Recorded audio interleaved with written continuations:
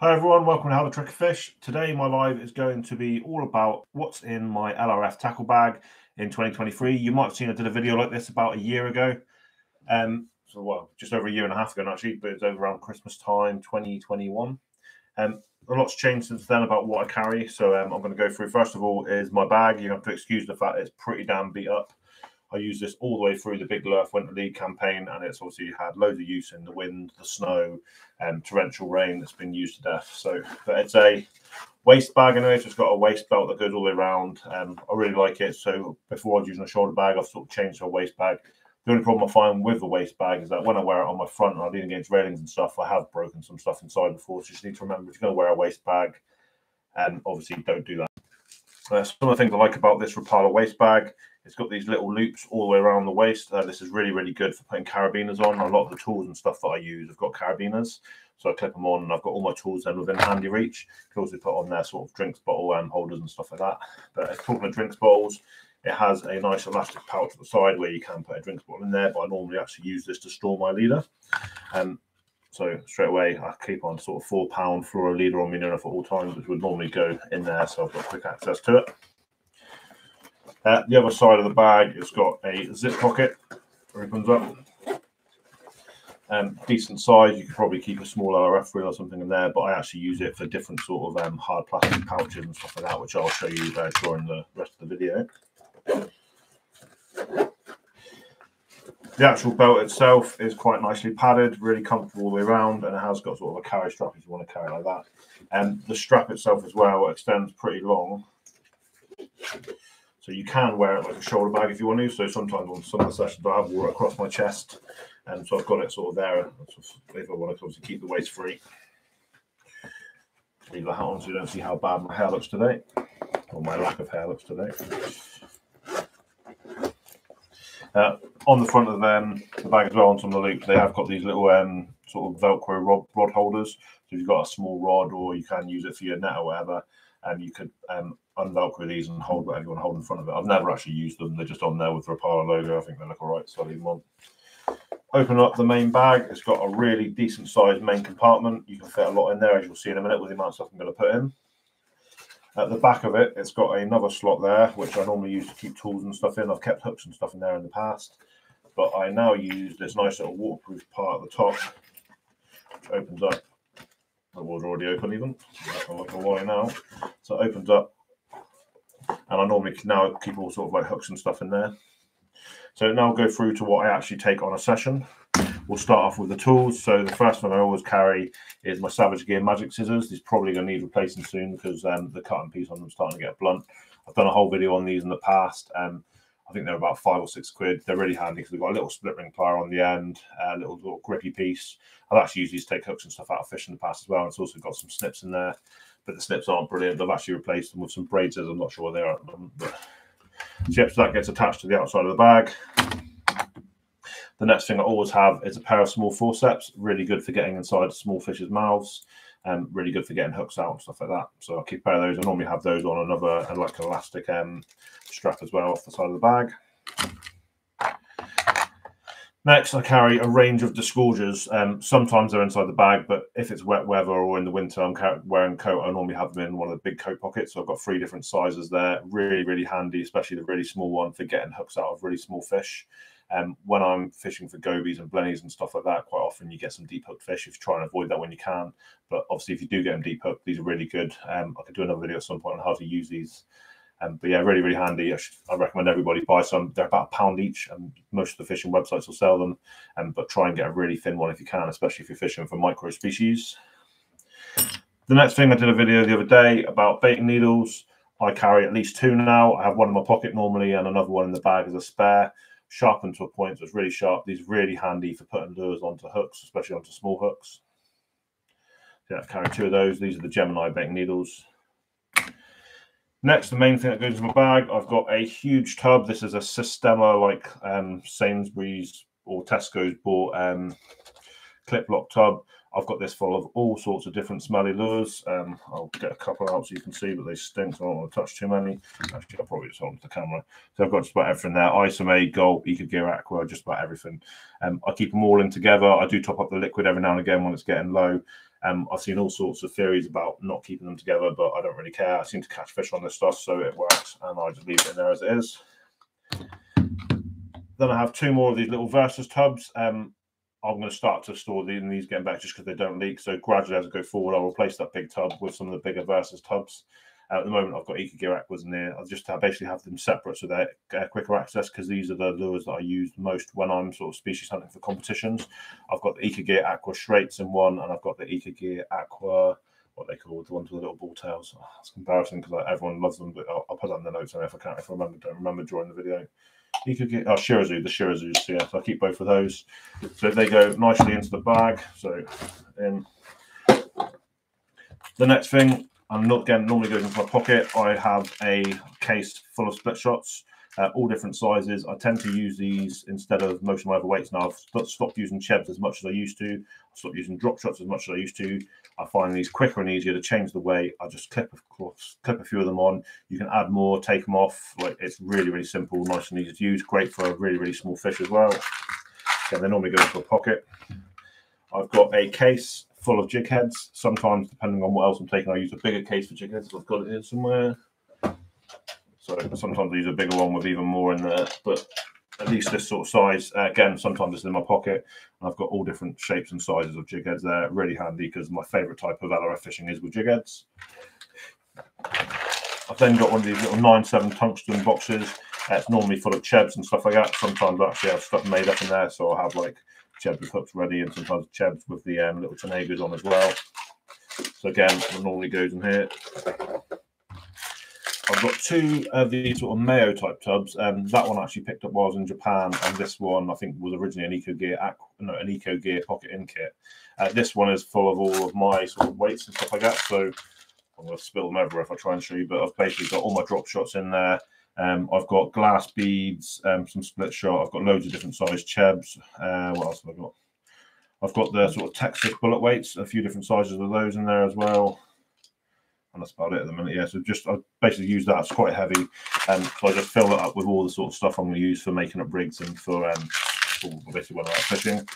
That goes in the side pocket in my bag, which I showed you earlier on, and then in that same side pocket goes another one of those tubs, and that is normally just full of different sizes and shapes of hooks. At the moment, there's not a great deal next. I've started keeping my hooks separately, so gradually as I'm emptying this out, I'm going to get rid of this and start keeping my hooks in their original packets, just so I can find the right size easier. So that's zipped up. Then I've got an empty split shot case, which I'm now starting to keep my smaller metals in. I don't tend to use big metals at all anymore, so I've just got some sort of the biggest sort of size I've got in there are 3 grams at the moment. I probably do go up to 5 grams now. I've mainly got H2O Tic Tacs and some of those the major craft jig powers in there at the moment, as well as some of the tiny little major crafts and a couple of really old school Dexter wedge style lures. So just a few metals. Basically, if I do think there's some pelagics around, or I'm going to be fishing for something like pollock and I want to try something a bit different, I do always carry at least a few metals. Another one that normally goes into my pocket, thanks you to Steve Dennis for buying me 2 of these as a gift from him. I was talking for ages about going back to rig wallets. Absolutely love this. So now if I tie a drop shot, I'm going to get onto my leader and cut it off, I will put a little loop on it and use the same rig again. I've now got this sort of full of all sorts of stuff. So I've got beads, and then I've got a range of little tanagos already made up on Chebs and stuff like that. I've got split shot rigs already made up, drop shot rigs. I also keep in here lots of different size hook to nylons. So little tiny hooks on all different sizes of all different sizes of tiny hooks on mine. All of my tanagos and stuff, and I've bought a little sort of drop shot rig that I've pre-made up. Really, really handy, especially for competition fishing when you need to be quick and change over in a hurry. So yeah, that normally goes in my coat pocket. During the summer, I'm going to have to experiment on how I keep all this, whether or not I can fit it all in the bag or not. But I'm going to shove it in the bag for now, and we'll see how we get on throughout the rest of this video. Another tool that I always carry is a hook sharpener. Really, really handy, especially if you've got sort of stuff that's in your bag for a year or so, and you go back and use a lure that you haven't used in a long time, get a slightly rusty hook. You can actually bring that hook back to life when I'm fishing with metals, and people that know that I fish with me with metals, I pretty much sharpen my hooks before every sort of session if I'm going to be fishing with metals. So before I cast a metal out, I'll make sure it's sharp, especially if there's garfish around, because they tend to bounce off a lot. If you sharpen your hooks, you'll get a lot less bounce offs. Really, really handy. Keep the one in your bag. Lure clips. I've got a range of different tiny little lure clips inside this little box. I can't remember where I bought this, but Spro do like this little freestyle clips, and it comes in this little really handy plastic clip box. So I've basically just kept that now, and every time I buy different lure clips, I'll put them in that little tub. Really, really handy. That goes in with the top part of my bag, where I normally keep my hooks and stuff like that. My cat's just come in to say hello. Next, I've got a Ziploc bag at the moment, because I had these out of the bag whilst I had the bag washed. And this is absolutely full of all different sizes of hooks and hooks to nylons and stuff like that. I'll show you some examples as I put some of them in.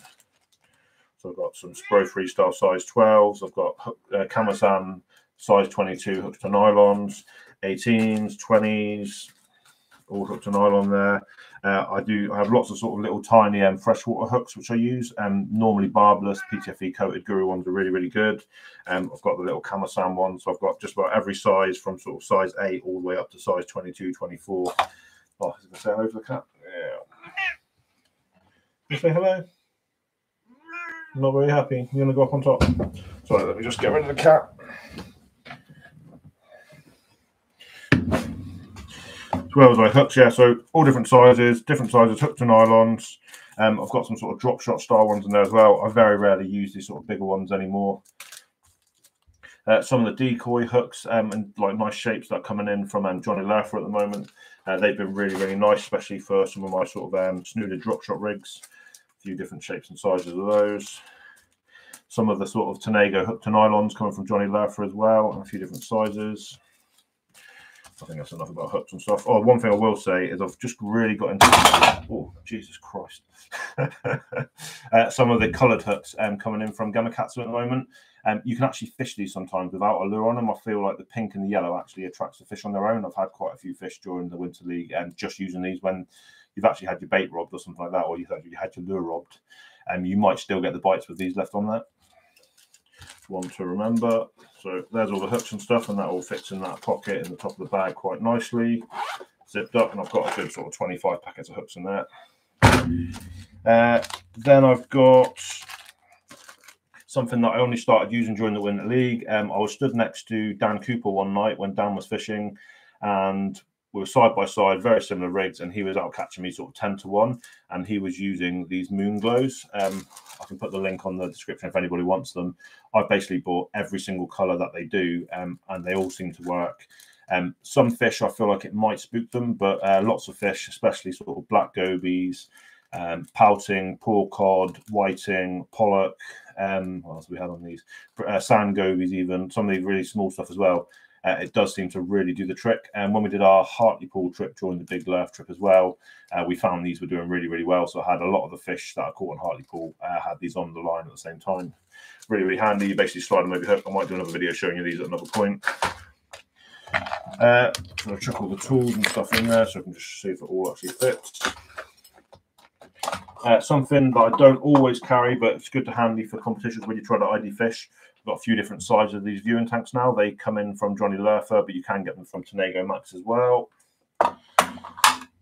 Lastly, I've got this sort of, this is quite new actually. I picked this up from a local tackle shop. It's a dial of sort of, well, bits and bobs cases, as I say. I normally, again, keep this in my pocket.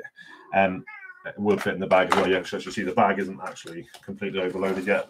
Everything I've shown you so far all fits in this bag, no problem whatsoever. So what I tend to do with this on a session is anything that I want to wash and put back, it would go in this rather than going back in the tub it came from. So all the different bits and bobs I use in a session, I'll put in this, keep in my pocket. You can either reuse them during that session, or obviously you can just chuck them back in their original boxes if you're not so worried. The cat will put the carpet. Get out, little shit. Excuse my language. So that goes in.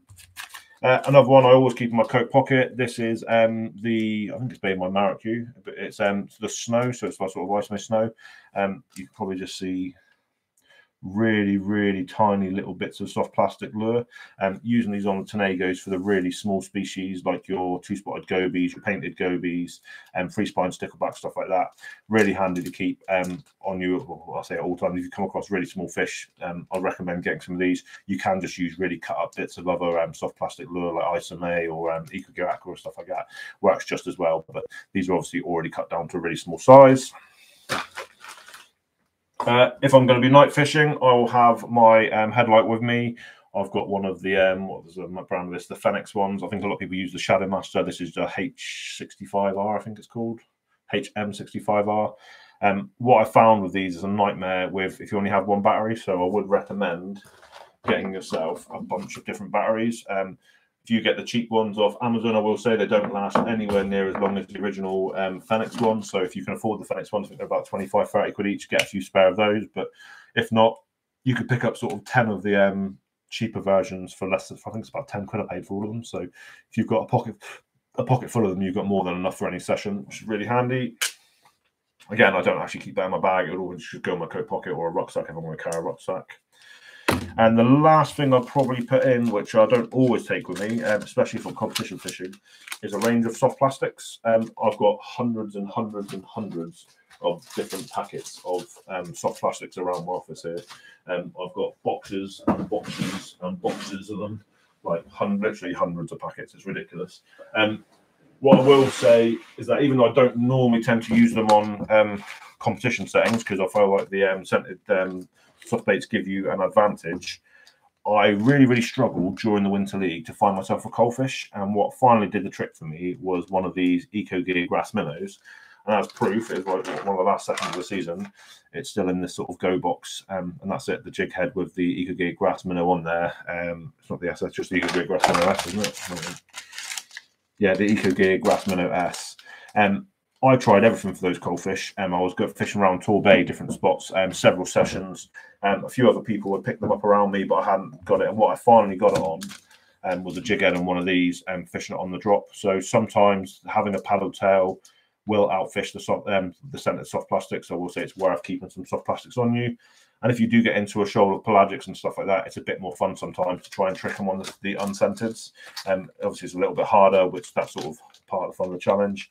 And these ones are from 9.7 tungsten. I think the one called the Fat Ass. I can't remember what the other one's called there, but some really good ones. And then this has got to be one of the most versatile paddle tail soft plastics, the Keytech Easy Shiners. They're little 2-inch ones. I think they do some smaller ones, and they've definitely got some huge ones I use for bass. Yeah, really good paddle tail if you do want one. Is that everything? I'll also obviously take my rod and reel. I won't go into rod and reels and stuff today, but obviously that's one thing you need. I always carry a drop net. Sorry, a drop net. You can carry a drop net. I always carry an extending landing net. I haven't got it with me. It's in the garage at the moment. And then something I've started carrying recently is also a landing mat, just mainly for taking photos of the fish and stuff like that. So if you get some slightly bigger fish and you don't want to bounce around the ground, you can get yourself some quite good little clip-on small landing mats. I think that is just about it. It's just about everything on my desk here. Oh, another one for competitions. This is literally an old hook case. I can't remember what hooks it came on, but I've got a really heavy carabiner in there. And for when I'm doing competitions, I will normally put my competition card and print out small in there. And that way I've got one so it's not going to blow away in the wind. So just really handy to keep. So I normally got one of those in my bag during competitions. And to be honest, I tend to not fish LRF that much outside of competitions anymore because I've got really into bass fishing in the summers. So I tend to just fish sort of on the sort of coming up to a competition to get ready and practice, and then for the competitions itself. Obviously, during the big Lrf Winter League, I fished LRF pretty much every day for 4 months. So really handy to have a few of these around. I normally keep almost a card in every pocket. So when you're trying to get a card quickly to get a photo of your catch and get it back in the water, you've got something around. But really handy tip: get yourself a decent sort of plastic wallet with something heavy in it. You could use a Dropshot weight or something like that if you want instead. But I've got this nice heavy steel carabiner, so that's what I use.